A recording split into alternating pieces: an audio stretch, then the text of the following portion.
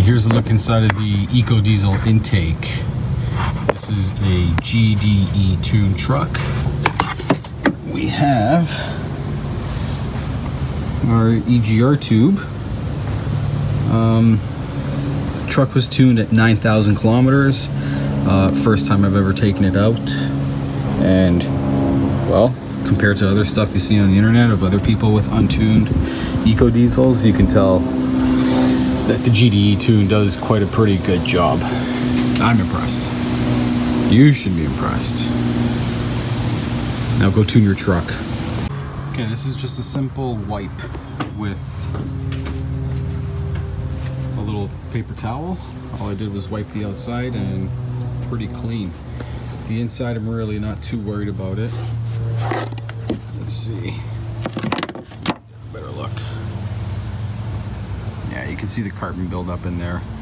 It's not that bad, but it seems as though once it enters the engine is where it gets a little bit oily. We looked inside before and it doesn't look too bad.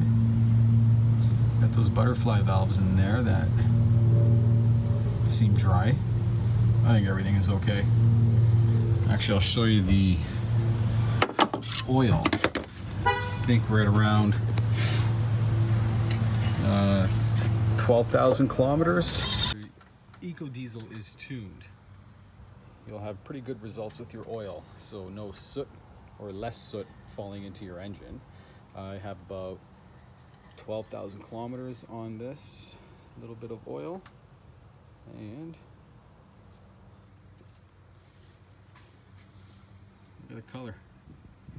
That looks like a gasser engine oil. Okay, generally,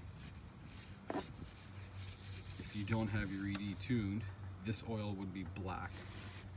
So that just goes to show the quality of the tune. It's not gonna go in, is it? Yes, it is. So yeah, I recommend tuning it. I haven't had any issues at the dealership. Actually, I told my dealership, my service rep, and the mechanic who normally works on my truck. So they are aware, they know what's going on.